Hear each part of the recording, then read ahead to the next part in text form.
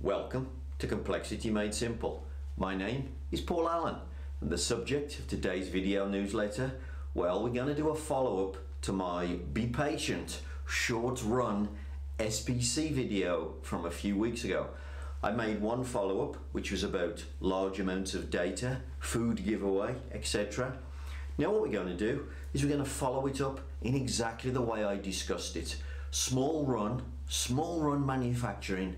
Be patient, let the data tell you how to run the machine. If you just let 30 data points appear, you can save fortunes. So this is effectively short run SPC. Now effectively, the company that inspired me to make the original video, I was working on a project with them and I gave them advice. I also gave them a book by Don Wheeler. So by the way, if you want great advice on short run SPC, Don Wheeler, great book of that name if you want to buy a copy. And I said to them, look, all you've got to do, you're making small batches, but you're constantly adjusting. And by constantly adjusting, you haven't got a clue how capable your machine is. And therefore what you're doing is you've got a much bigger defect rate than you actually need to have. Now, alongside this project, they've done a lot of work to control the process. So this isn't just the only thing that they've done. But once they've controlled the process, I just said to them, look, make 30 with your hands off and just let 30 data points appear on a graph. Now take a look at this here. So here is a picture of the graph that they produced, and you can see, look, it's just a piece of paper and a pencil. They've done this, as far as I'm concerned, they've done this exactly right. No technology needed. You don't need to wait for a computer to collect this type of data. Now in the example that you're looking at, they actually made the component slightly too small. Now that was because that's where they started and they decided to just take their hands off. Okay, so as you can see, they've not made any defects, but they are on the low side of the tolerance. Now the way I would advise you to do this ongoing is to do this, look. Obviously you've got a tolerance that you want to hit. What I'm saying to you is set the machine up and take your hands off and see what happens. And of course what a lot of people say is, well, yeah, but I'm not going to know where I'm going to land. We might end up making a lot of defects. We can't afford 30 defects, therefore we can't do it. Okay, calm down. Here's what I would say to you. Take a little bit off the cut. So this is a machining center. Take a little bit off the cut so that what you do is you end up getting your 30 data points and they're all too large. Because what's the only thing I'm interested in? Well, I'm only interested in the variability. So I'm just interested in the spread here. I'm interested in the range. Because what I want to be able to do is to create control limits either side of the target. So if you work out your control limits and you set them either side of the target, evenly either side of the target, then what you'll get, let's use it, let's stay with these colors.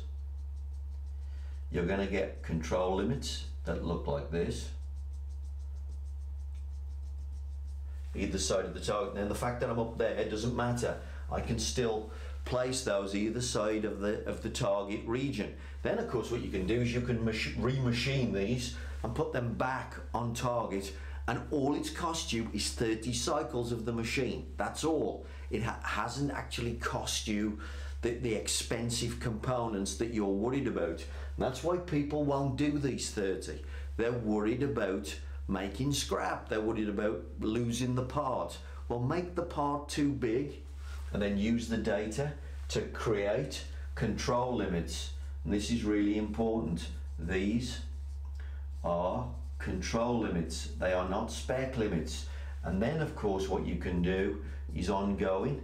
You can use this graph to make sure that you get the process centered,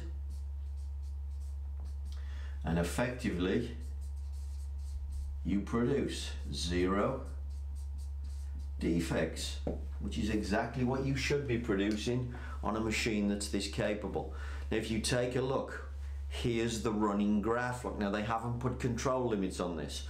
They should have done, but they've just given the person the graph with the specs, and just by plotting the graph by hand with a very short number of data points, you can actually see the process now is centered. Now they're only going to make about 50 or 100 pieces of this particular component, then they'll change it over again.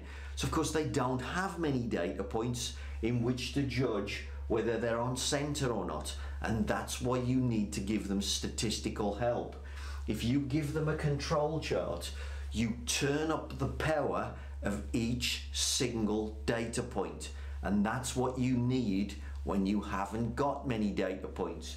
If you just let people decide for themselves and you don't give them graphs and visualization, they'll make a complete mess of setting the machine up, and they'll produce shed loads of defects. By the way, before they started doing this machine had a 10% defect rate. So don't think that just because the process is capable you won't produce defects. So guys, short run SPC, use a pencil and a piece of paper. Collect 30, get your hands off and collect 30. It'll be the most valuable 30 you've ever collected, because at the end of the day, even if the 30 were all scrap, it's just 30 that are scrap. If you don't do this, you're going to make the next 10 or 20,000 with all of this scrap. This is cheap at this point, because once you've discovered this and you've learned how to set the machine up properly, you've learned how to use short run SPC properly, now you're going to run the process as efficiently as you possibly can. And that's what you're always aiming to do, isn't it? So here are the tools. They are simple, they are easy to learn, they need no technology. It is free money. You'd be doing this, wouldn't you? Free money if you use short run SPC.